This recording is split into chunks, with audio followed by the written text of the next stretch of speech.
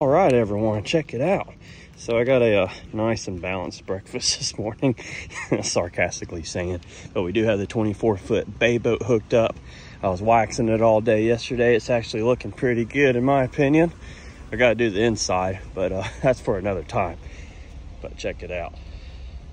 So we're gonna go chase after some more big fish today. I have my fishing rods over there somewhere. There they are, and tackle box, camera, snacks, and y'all here to join me. So that is awesome. This is Steven with Bama Saltwater. I'll see you out on the water.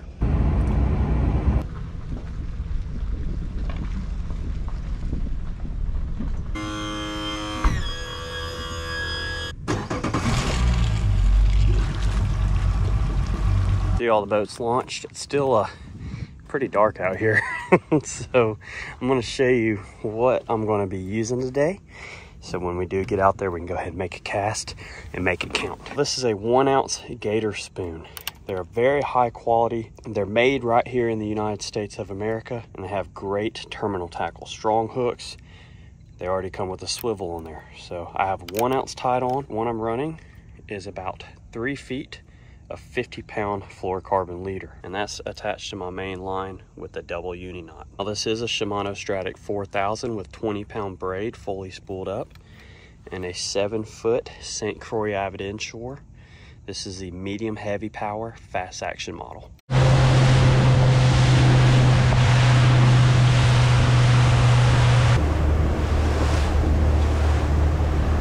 All right, there's bait busting all over right there. All right, happy with that cast. I'm gonna let that spoon fall and then just kind of reel it up and then let it fall back down again. This is a mess of fish right here.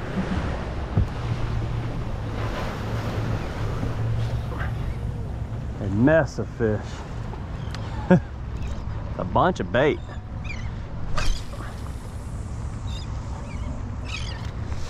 Oh, that was, oh, well, we're hooked up now.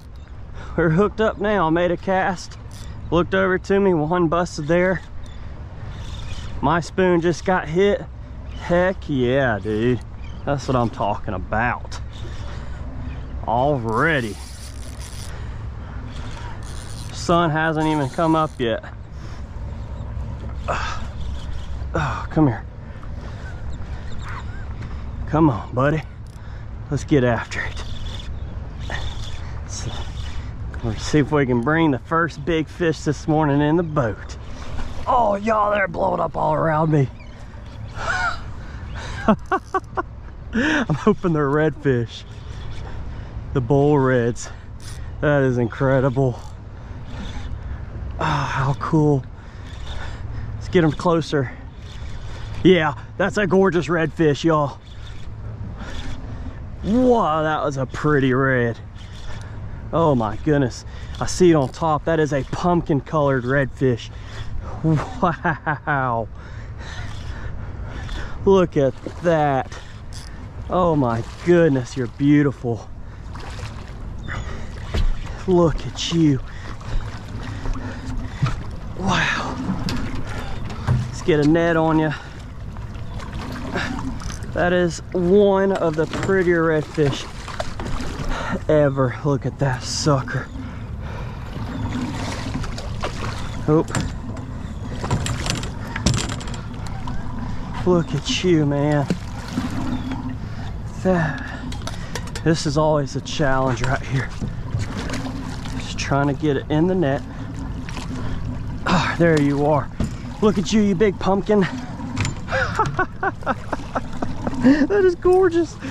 Wow. Love it. Y'all, if that ain't a pumpkin of a redfish, I don't know what else to tell you. Look how pretty she is. Wow.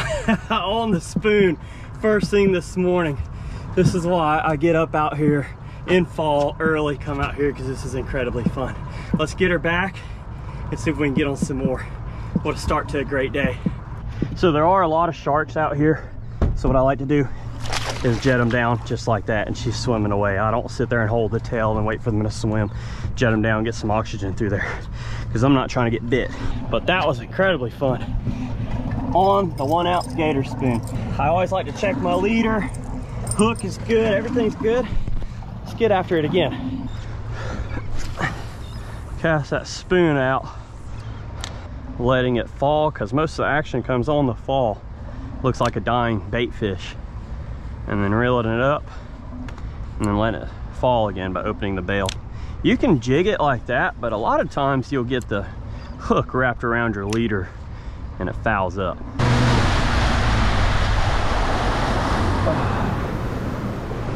All right, some more bait busting.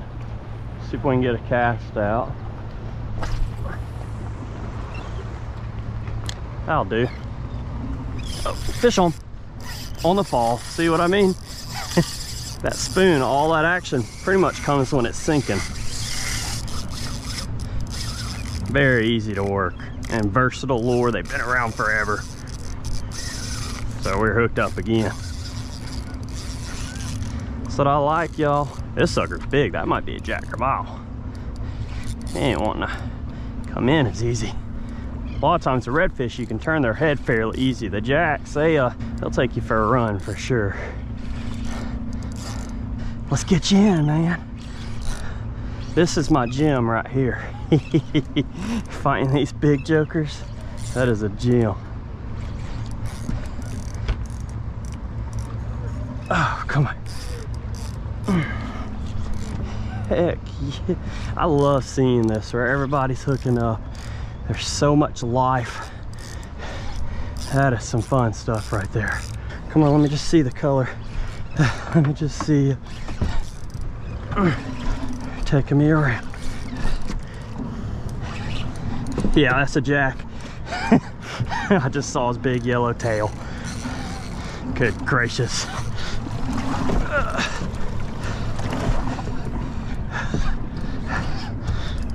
Get out from under there. These jacks will wear you down. They'll test everything you got.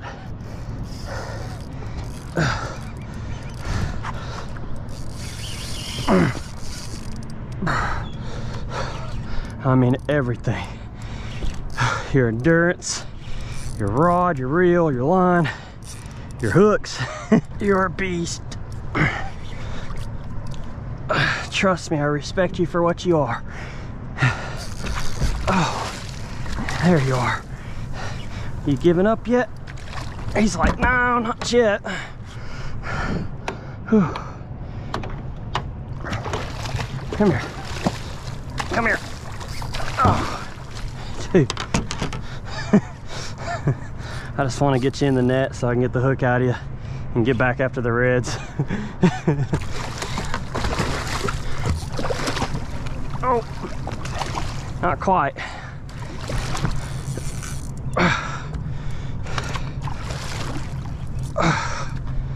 Not quite.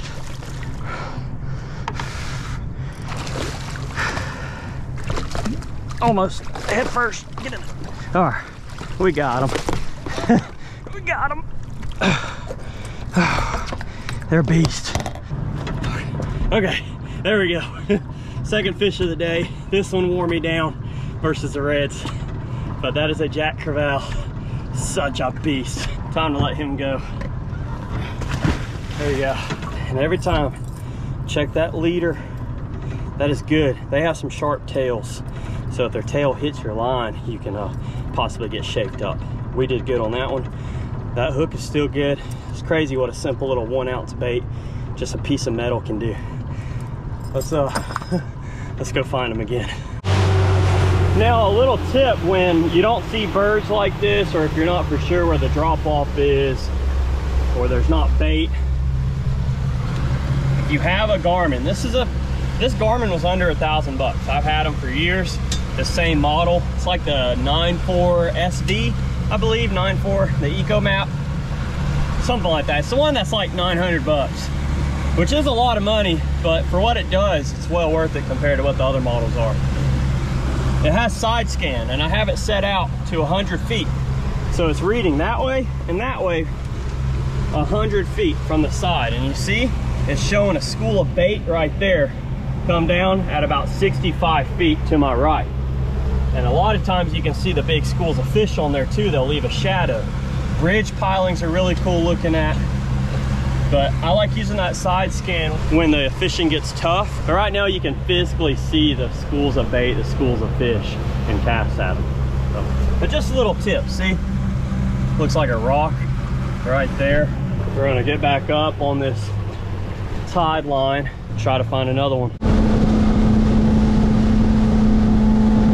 Grab this spoon and make something happen. Oh, without hit. Okay, I was about to say without hitting any birds. Oh, look at that loaded down ship right there coming in Mobile Bay. Isn't that crazy how like a small state like Alabama has stuff coming from all over the world, like Egypt, Austria, Germany, Mexico. So cool. Look at that joker. Loaded down with containers. Pretty neat. So have that big ship coming in.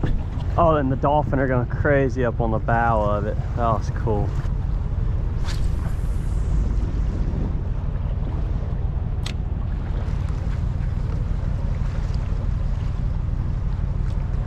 Oh, all right. There we go again. Another fight on. I should say another fish on, but this is a fight for sure. Oh man. What incredible fishing. World-class type fishing right here. I mean, that's my opinion, but not too many places you can go and just really stack up like this in one spot. Certain times of year. It's incredible. Oh, come here, you.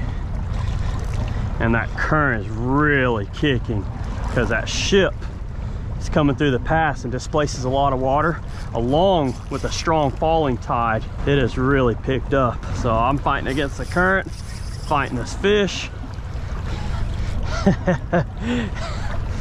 What an awesome day.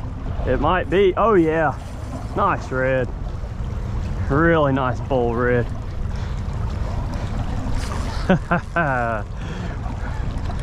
Look, you, come on. Y'all, I hope you're having just as much fun as I am right now. I'm glad that y'all can share this experience with me through these videos, and hopefully you can get out here yourself and maybe take some tips and tricks. Come out here and catch them. Woo! They don't call them bull reds for nothing. Wow! Really a lot of resistance in that current.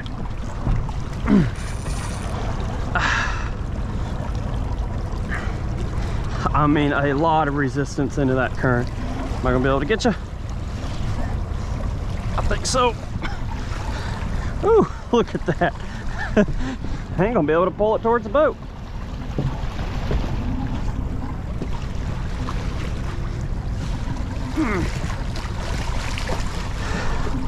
Okay, got it. Oh, there we go. Barely got it, but I got him. Wow. Another big bull red. Ain't it crazy how their colors can be so different? Like that first one I caught was super pumpkin orange. This one's about your typical Gulf of Mexico, Mobile Bay colored redfish. How incredible. Let's let her go. Get her in, she gone. Like I said, you can sit there and hold the tail if we were in the bay, which are still sharks out there. But there are a lot of sharks that hang out in this turbulent water eating the same bait these fish are. So I'm not risking losing any of my appendages, and those fish are swimming off just fine. Now in the state of Alabama, you are allowed one overslot redfish. So I would be legally allowed to keep one of those fish if I wanted to. People eat them. I've eaten them before, especially if I know that fish isn't gonna make it after the fight. I do like the slots better. They have to be 16 to 26 inches. You're allowed 3 a person, but those overslots, if you decide to keep one, counts one fish out of those 3. So if you keep an overslot, you can't keep another one. And that's for the state of Alabama. But y'all, this trolling motor's working overtime. I'm glad I charged it. But I guess we're gonna get another cast out. I need to check my spoon.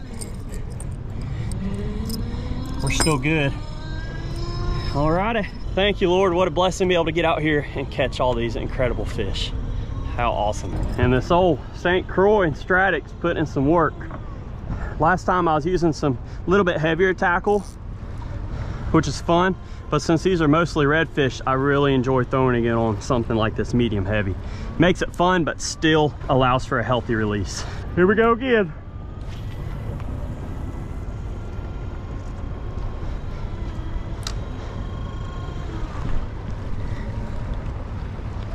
Just letting it fall. Oh, must have fell right on top of their head. I didn't even work that.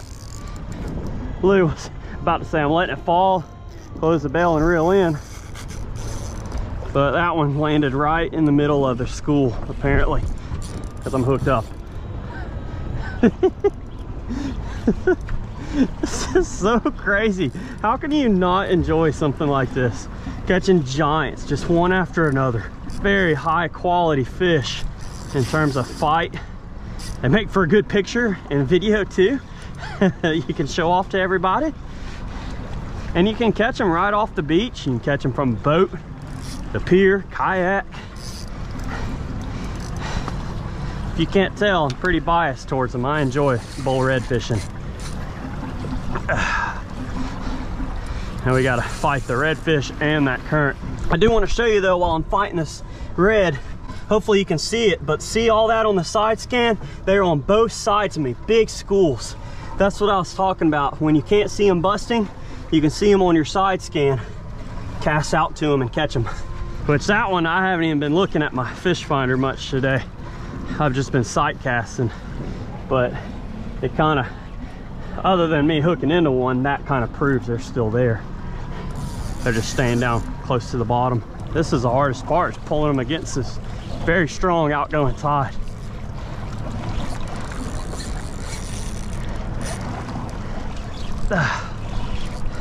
It's another, wow, it's another redfish.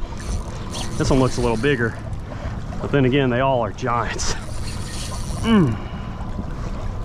Yes, look at you, man. Gotta love this type of fishing. Nothing but studs, all in artificial. Hooked right in the lower part of his lip, so that hook might pull, but we'll see. Did I get you? Oh, yep. What a crazy net job. What a crazy net job with this current. Oh, yes, on the spoon again. I feel like I'm just showing the same fish over and over, but it just shows you how many of them there are here. That's a healthy joker, a little bit lighter colored. We're gonna get her back as well. Here we go. Woo! Let's go look on the side scan, just out of curiosity, see if they're still right there. Okay, so see how there's not much. That might be some bait, but that school is right beside the boat. I guess I'm gonna cast back out into them.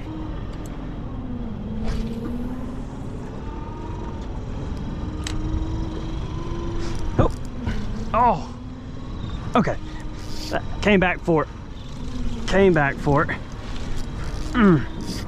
Yes. Gotta love when they pull drag. He had smacked it, so I threw it back out, let it sink again, and he came right back for it. Wow, he's right here at the boat now. I guess he's realized he's just now hooked. Or he might have saw my face and was like, ugh. I don't want to come on the boat with him. Okay. Ugh. This is why I like braided line too, because you can feel everything. It has small diameter compared to the strength. So you can really load up a small reel with some heavy line like this 20 pound and get after it. Oh, he's gonna take off. Oh, he's right there behind me.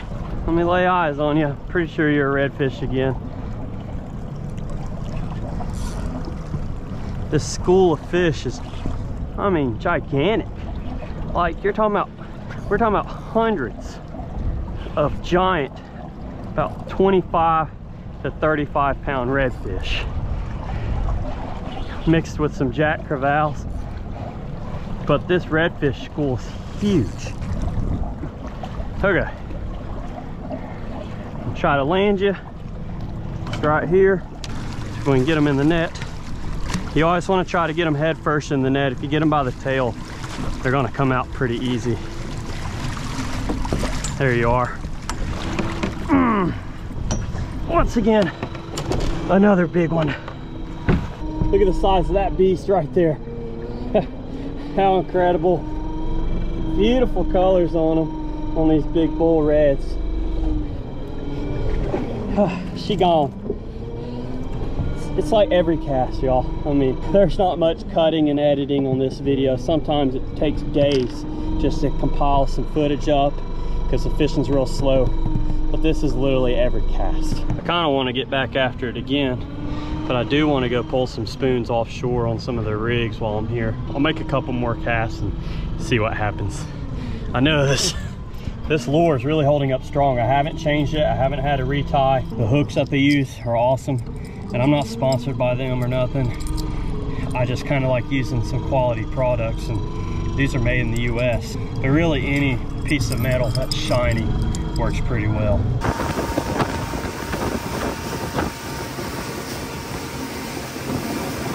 So I left the shipping channel and came out to one of these gas platforms. There's numerous out here.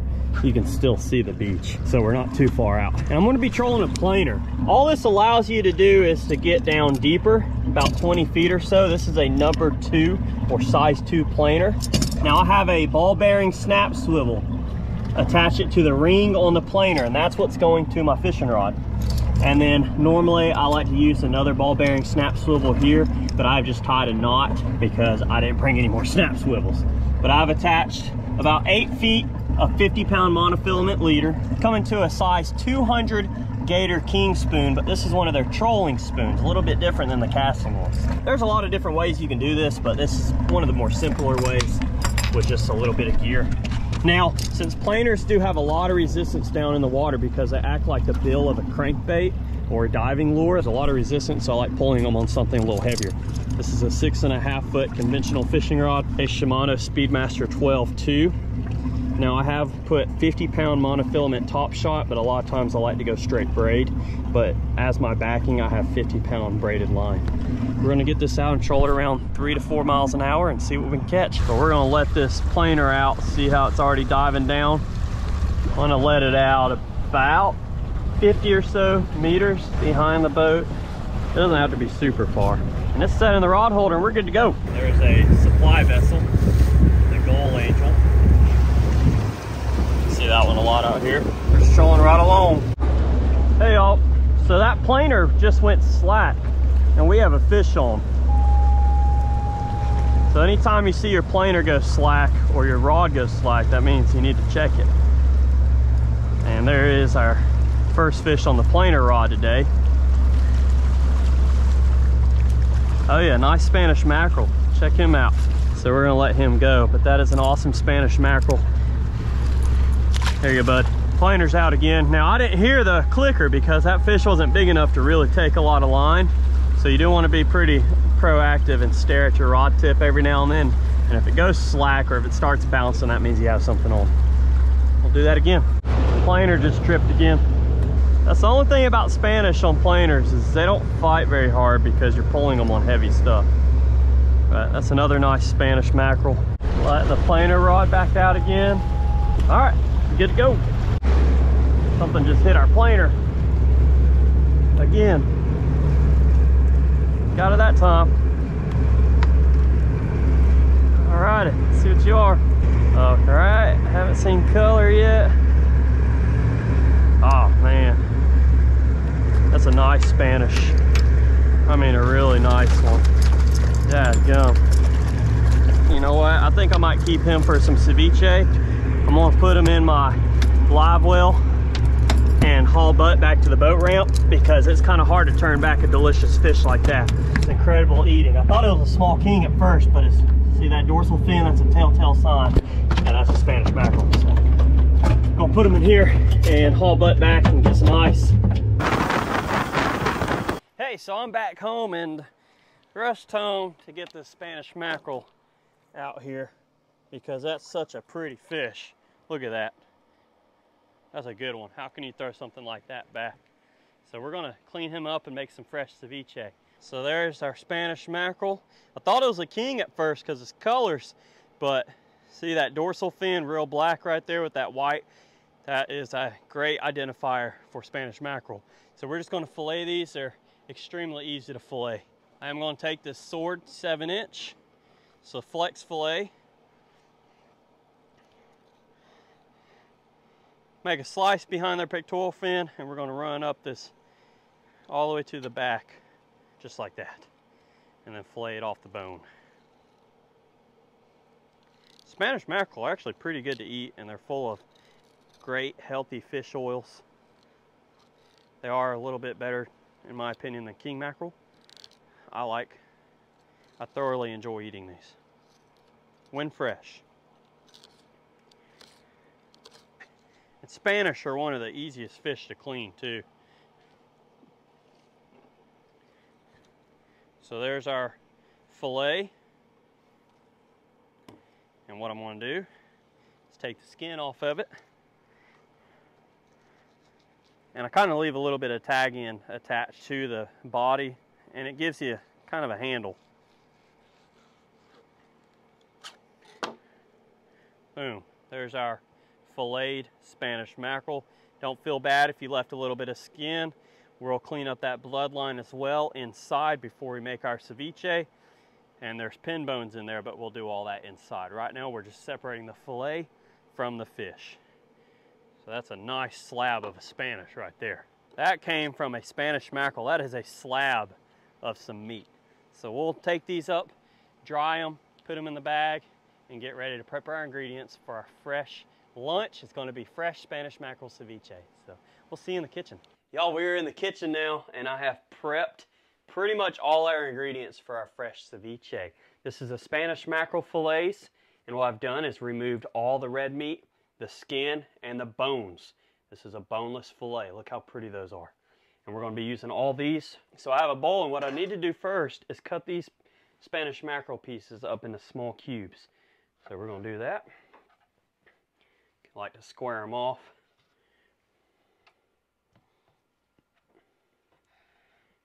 And this is all personal preference. Each ingredient that I'm using and size of fish and preparation is kind of hard to mess up.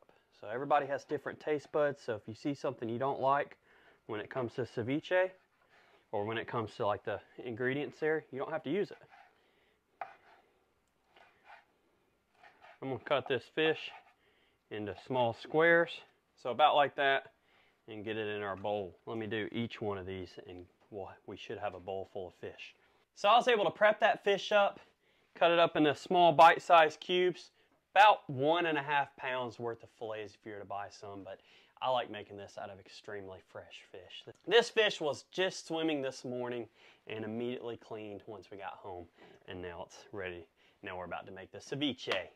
So I do have a chopped tomato, chopped red onion, some garlic, and these are all fresh ingredients. Serrano chili peppers, because I've made ceviche before and I completely forgot to put the chili peppers in there. And then I have cilantro, salt, pepper, and then to change it up a little bit, usually you can do lime or you can do some lemons. I have half a full-size orange and then 1 whole lemon. And this acidity inside this citrus here, like the lemon, the lime, or the orange, or all three, or in this case, these two, is actually what cooks this fish. It marinates it, and I guess the word isn't cook, but it toughens it up and doesn't make it taste like you're eating sushi or really raw fish. So ceviche is very good. If you've had it before, you know what I'm talking about. If you haven't, it's worth trying. Now we're going to serve these on some tostada rounds, but that's going to be in a while.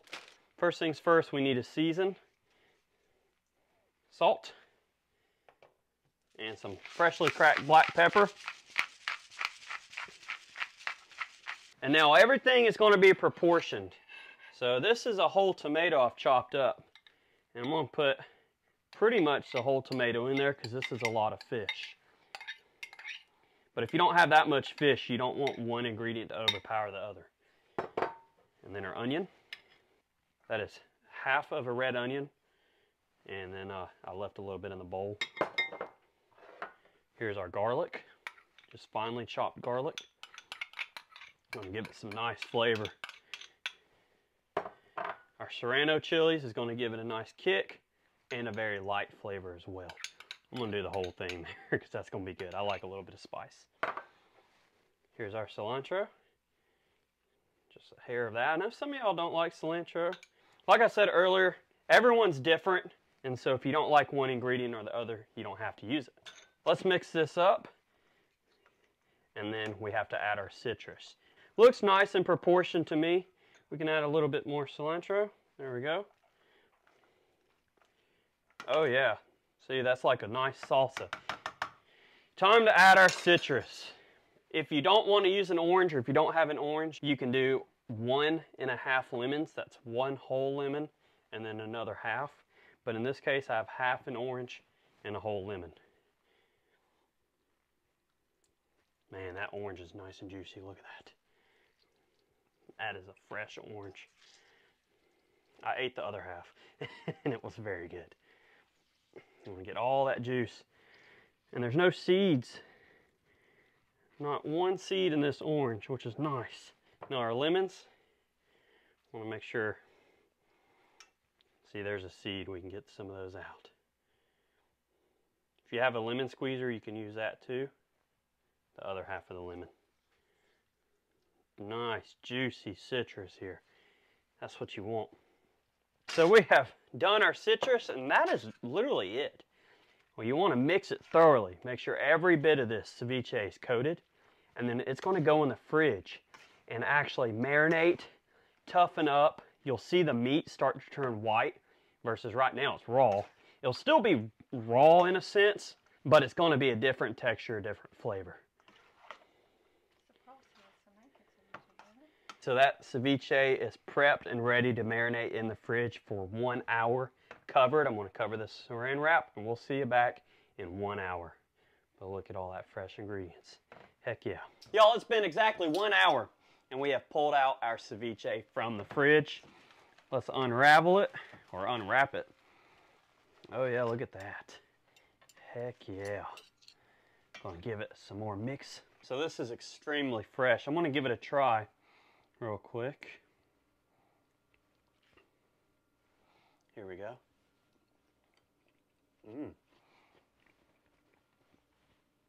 Man. So that ceviche tasted extremely well. Now we have some fresh tostadas laid out. Gives it a nice crunch and a really pretty presentation. And let's go ahead and plate this ceviche. Scoop on each one.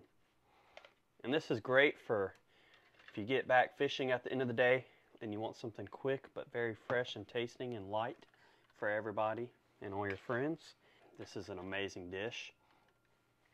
I know some people may be turned off by the fact it was raw. You have to try it at least once to say that you've tried ceviche, and you'll probably will try it again because it's very delicious, very light. There's our plated up ceviche on tostadas with fresh fish. We know exactly where it came from, what species of fish, and how it's handled.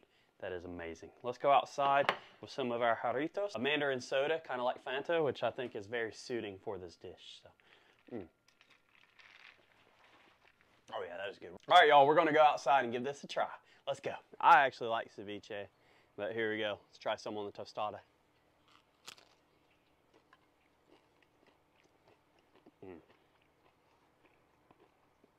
That goes perfect together. I mean, it's light, refreshing, and if I hadn't said it before, it's fresh.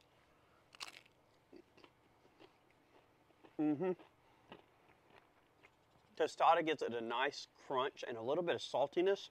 It's pretty much like eating a nice homemade salsa with that fresh fish and all the vitamins and the oils and all that from there. You'll have to try that on your own. It's very simple to make. You don't even cook anything. You just put it together, throw it in the fridge. So I'm going to keep on taking some bites, but I hope you enjoyed this video. That's good. That was awesome. I'm going to get out there and catch those giant fish and then also come home with dinner. Incredibly fun, great time of year to fish. I hope y'all can get out there and do it as well. If you enjoyed these video series, these catching cooks and just getting out on the water with me, go smash that subscribe button if you haven't yet. It's fun to watch the channel grow and share these experiences with everyone. We'll see you on the next Bama Saltwater fishing video.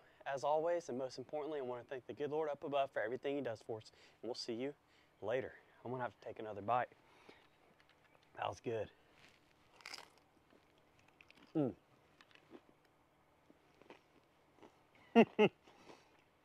Got a messy bite on that one. Y'all, we're gone.